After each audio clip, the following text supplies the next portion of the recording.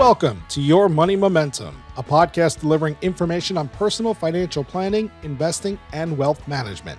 Hosted by global wealth advisors Tom Kennedy and Kevin M. Curley II, this show will feature market discussions, strategy, and practical advice aimed at building momentum with your money. Learn more and subscribe today at gwadvisors.net/podcast. And now, here are certified financial planner professionals, Tom and Kevin. All right. Welcome, everyone. You are listening to Your Money Momentum. My name is Tom Kennedy, and I have Kevin Curley here. Kevin, what's going on? Just reliving 2022 in a month. September was rough. Yeah, so let's dive into it. It's our month-end podcast. September was rough. Why don't we start with the markets, how that finished up, then we'll jump into our month in review and what that looks like, bold predictions, etc. A couple articles, and we'll finish with a few good minutes on open enrollment tips. So let's start with the markets. Bringing you a look at the past month and what may come, here's the latest financial update. One of these things does not look the other, and that is this top line here. The dollar surging last month, 2%. It's up 7% since the end of July. Meanwhile, everything else struggling, whether you're in bonds, gold, stocks that are large, stocks that are small, or real estate, all declining last month, anywhere from 4.8 to almost 8%. Do you have energy up there? I don't see it. I think the only thing that was up last month is what you have, the dollar. Oh, hold on, I'll throw some energy on there. Watch this trick. You know, that's been the catalyst for driving stocks lower. To your point, it's 2022 all over again. Interest rates rising. The prices of energy, oil, it's almost hit $100 a barrel at one point. It's come back down a little bit, but it's been the driver of a lower stock market the last 2 months. Yeah, and I think that there's a lot of reasons why. One of them is the U.S. almost went into a government shutdown, and markets just don't like uncertainty. And so leading into that and then ultimately deciding to extend that deadline by 6 weeks, it's not something that anybody's excited about. Maybe Matt Gaetz, but that's about it. So I think any of that uncertainty is causing a problem, and I think you're seeing it play out in the bond market right now. Short rates, the Fed has kind of paused. They paused at the last meeting, said they'd probably pause again, maybe one more rate hike at the end of the year. But short rates have been pretty flat for the past month. However, 30-year, 10-year, 5-year spiking, 15% increase, a pretty big jump on that. And there's a new term that many people haven't heard before because it's very rare, called a bear steepening. It actually started happening this summer, but it's become more pronounced in the last month as you've seen a spike in the long end of the yield curve.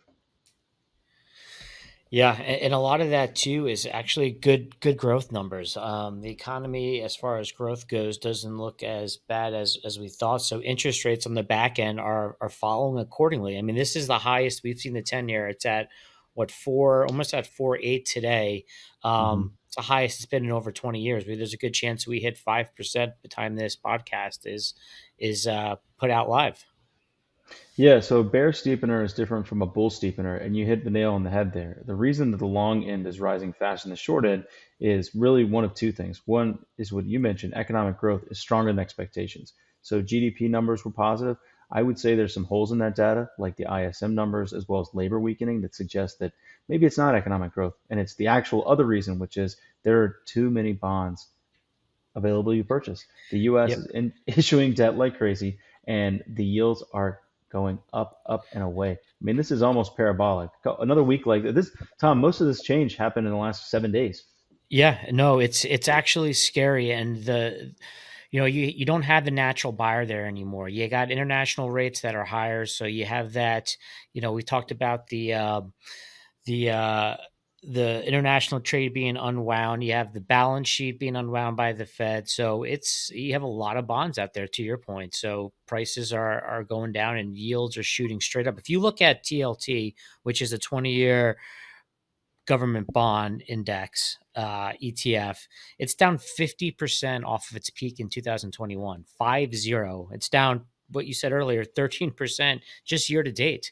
So if you look at the 3-year return on bonds, they're down 16%, which is the worst 3-year period in the history of bonds. How much worse would Silicon Valley Bank's balance sheet look if they didn't get taken out in the spring and were still around with all those 1.5% and 1% bonds that they held? I mean, those would be down half. Their capital position, it was already negative. Would they 3x what they had claimed in assets? I mean, these banks in the next quarter, if these rates continue to spike and a lot of their loan book, or rather their asset side of their balance sheet, is long duration assets with low yields, those things are taking a major haircut. Yeah, it's concerning, and what another concerning area of the market right now is the carry cost alone that I know we talk about this a lot, that the government has on this debt at 33 trillion. The interest rate on our debt just passed defensive spending. We're going to It's be the number close to a two item, right? almost $1 trillion just on the interest carry in bonds that our government has. It's it's and it's going at an unsustainable rate, to your point. So yeah, I don't know what gives, but the stock market does not like it, and it's reacting accordingly. And it's not just bonds; it's other areas that are interest rate sensitive. Look at utilities. This has been one of the widest spreads from utilities underperforming the S&P 500, and especially in the last week, you have utilities almost down 20% year to date, with the S&P up about 9. It's a 30% delta between the two. There's been very few times in the history of utilities in the S&P that it's been wider. Yeah, and that's while energy is doing well. They're not at all the same asset class. They're following opposite directions. I think part of it also was that utilities are a great yield play, and now the yields are up so much that that yield play doesn't really work. Their debt is not going to be easily serviced, and they're going to have some problems meeting all those distributions they've been making in the last few years that made them so popular with crazy high PEs on companies that don't grow. Yeah, it's been an interesting year. We talk about that Magnificent Seven, and if you look at the S&P 500, 271 stocks of the S&P 500 are actually down year to date.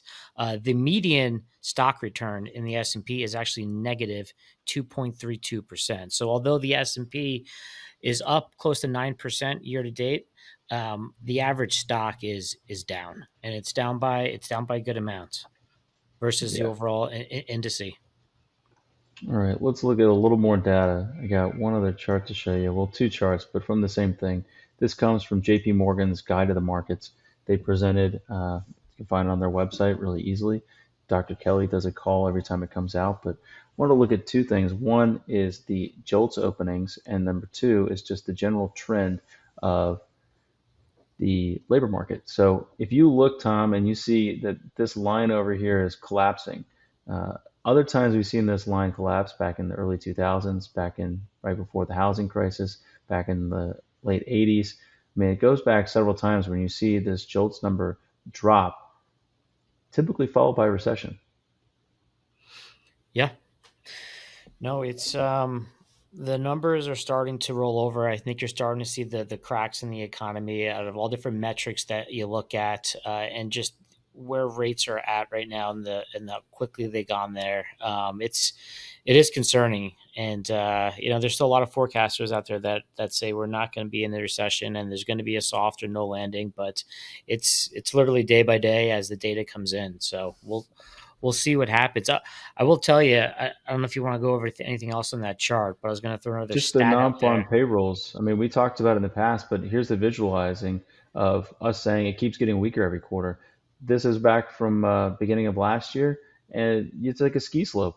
You could snowboard down this time, like right there. And then these numbers have since been revised to be even lower. So we'll see what the economic data says on Friday with regards to the labor market and non-farm payrolls. But these things tend to trend, and this is a pretty powerful, almost 2-year trend of down. Right, right. Well, I'll tell you, if on a positive note, we are entering some seasonality tailwinds, hopefully. And I was looking at an interesting stat this morning online. If you look at the S&P 500 over the last 100 years, anytime that the S&P 500 between the first 7 months of the year has been up 10% or more, and then August and September had a negative total return. So up over 10% for the first 7 months, and then August and September combined were negative. The following quarter, or that quarter, the fourth quarter, you had a positive return 12 out of 12 times. There's only been 13 data sets. We're in the 13th. We were just up going into August. We were up about just shy of 20% in the S&P. August through September, we were down about 7%.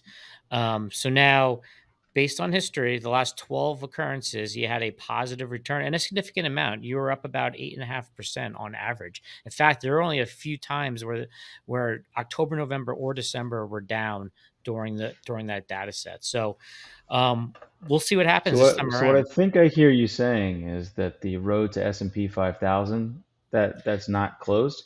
I don't think it's. I don't. If you're looking at history, I don't think it's. I don't think it's wiped out. And typically, right now, this fourth quarter in the presidential election cycle is typically the best quarter that you're going to see in the whole 4 years historically that we're in as we speak. But it's not.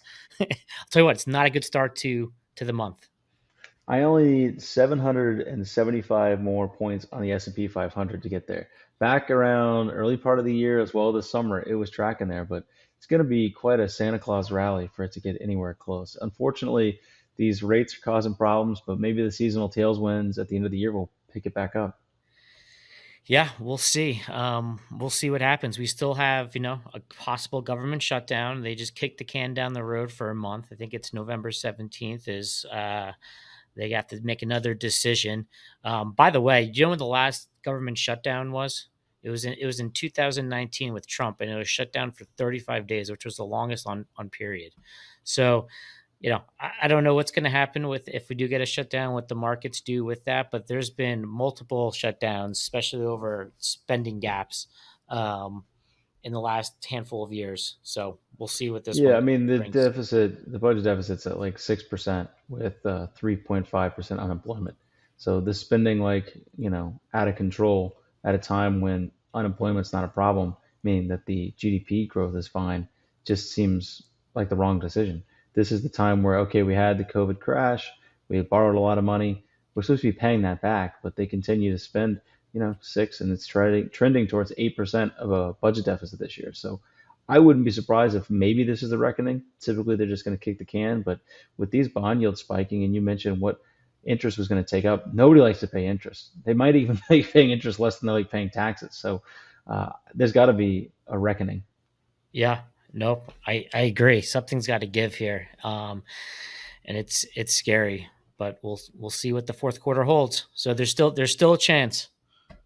Fingers crossed. I'm listening for those Christmas bells. All right, let's All right, should we shift over? yeah, let's switch gears. So, you want to talk about open enrollment and some do's and don'ts and just some helpful tips?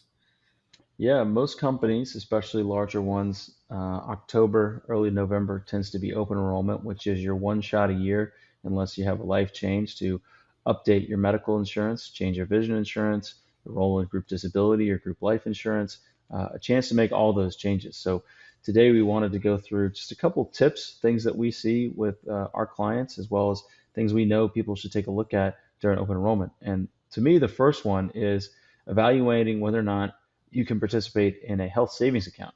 So just as a kind of a explainer, uh, health savings account is called HSA for short. You'll see a lot of articles written about it. The opportunity here is you can put in money pre-tax. It can grow if you invest it in the meantime without being taxed. And when you take it out, as long as it's used for healthcare expenses, it comes out tax-free. Now, the key here is you have to be enrolled in a high deductible health plan. So if you're somebody that has either an individual or a family that is a, call it, high user of the healthcare system, this might not be a great choice for you. But if you're generally healthy, don't hit that out-of-pocket maximum every year, having a high deductible health plan paired with an HSA is a really powerful either way to save tax efficiently or as another bucket for saving for retirement. Yeah, I think that's a good description of it and a good layout. You have to have the high deductible health savings plan. And if you don't, you probably have an HMO or a PPO option. And just know that, do a year in review. Look at just what took place over the last couple of years. How much did you use it? Did you hit your deductible? And then try to plan for the future on what that looks like, because it could be a big difference and a meaningful difference on the overall cost that comes out. But you need to know also when your window's open, and make sure you have the proper tools and resources to know what's even available to you on those Yeah, plans. I think that that's a good one. The next one I would mention is participating in group life insurance or group disability insurance. So these are things nobody likes to talk about, and they're not any fun. The easier one is actually disability. So if you are over the age of 50, you need to consider taking out some disability insurance. Oftentimes, the cheapest and easiest place to do that is through your group benefits at work. The reason why is it's group rated, it's not individually rated. So if you're somebody where the odds are against you, you get to participate with the whole group and get a cheaper policy. When it comes to group life, same thing. Some companies will offer you 1 times your salary, 2 or 3 times your salary for free, and you can buy extra coverage on top of that. It's important to evaluate whether it's cheaper there or on the open market. But if you're over 50, and especially if you do a job where you're not just sitting in a chair talking, but you actually are up, moving around, and requires some of your body to be involved, uh, I think it's essential to have disability. Yeah, yeah. And I think this is also, so I'm a big fan of disability, big fan of doing the group life as well. It's just an easy way to Disability get insurance, Tom. access. You're a big fan of disability insurance. Disability insurance, right? Life as well. You don't have to take a medical test for it, so it's an easy way to just get extra coverage. It's also a good time to take a look at your 401k or your retirement plan to see where you're at year to date, if you're going to max it out or not, or if you have maxed out. Maybe next year you try to back it in where you're not maxing out so much in the year, because some plans don't have a true up clause in them, and that's really, really important. So if a company matches you up to 5% each year, but you max out in June, well, the next 6 months of the year, you're not getting that match. Now, some 401k plans will have a true up clause, so they will true up what they should have owed you if you were to contribute each month, but some don't.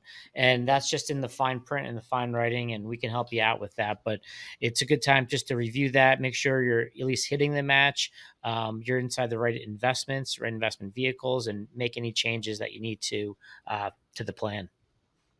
Yeah, and as part of that 401k, I think evaluating and rebalancing your account is important. The other thing that people probably don't look at is your beneficiary form. So each time you go and do this, do a quick beneficiary review. Just see who you have on there as primary. If you're married, it has to be your spouse. If you don't want it to be them, there's a big process that involves a notary and a couple extra pieces of paper to remove them. But typically, for most married people, it will be your spouse. But your contingent beneficiary is something to consider as well.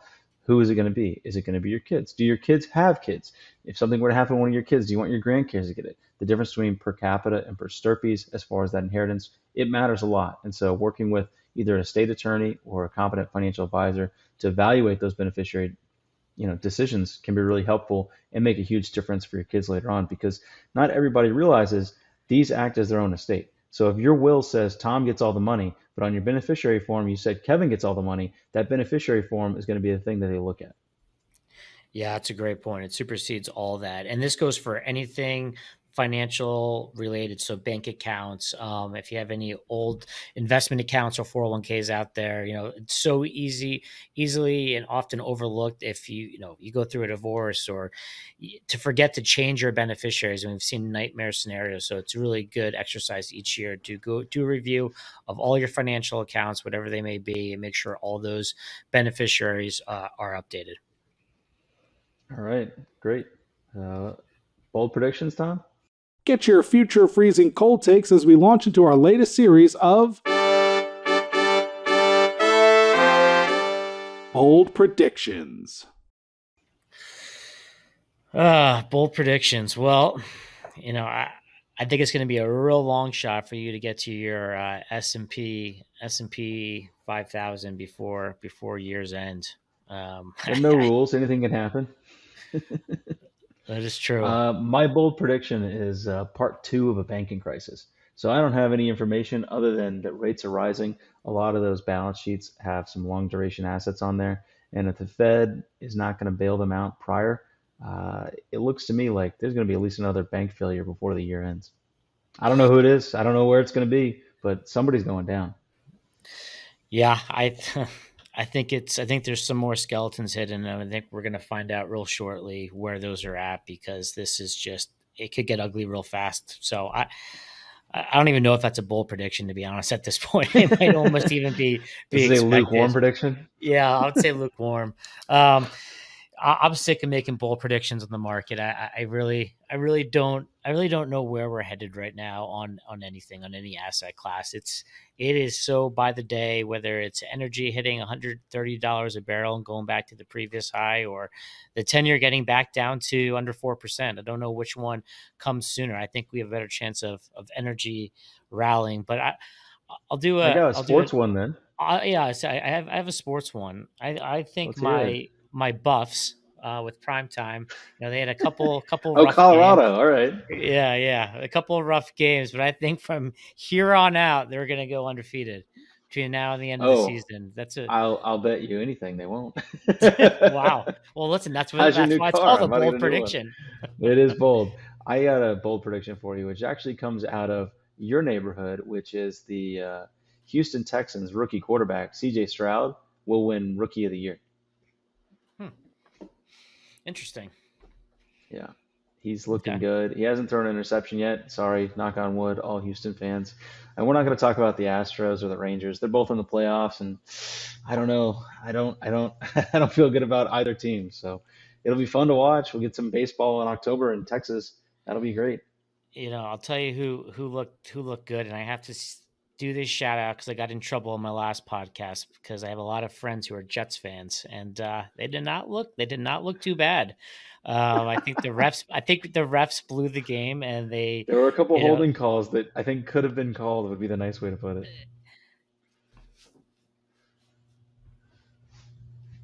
Yep, I agree. And who would have thought with their stud quarterback out after the first minute and a half of the first game that they'd be looking as strong as they do. So hats off to the Jets. And it's hard when you're a Giants fan. I can't even talk about them right now. Yeah, I don't know who's gonna. Here's a bold prediction: which New York team will have a higher draft pick, the Giants or the Jets?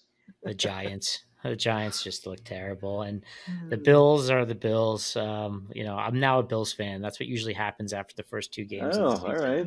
Now I have a college team to follow.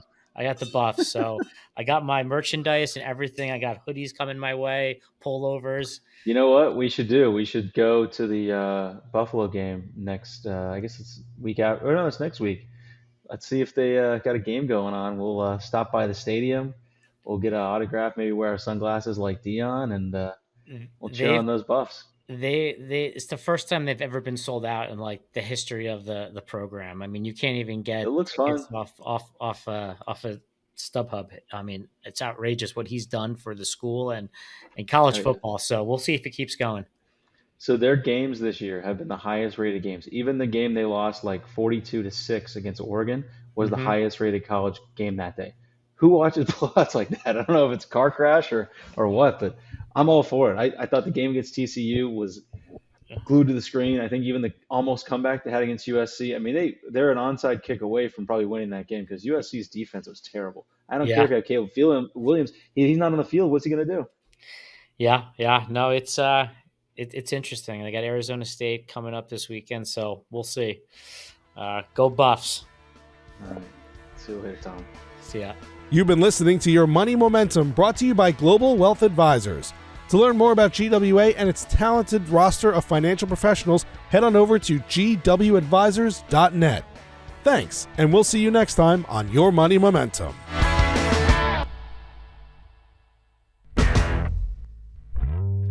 All indices are unmanaged and investors cannot invest directly into an index. Certain sections of this commentary contain forward-looking statements that are based on reasonable expectations, estimates, projections, and assumptions.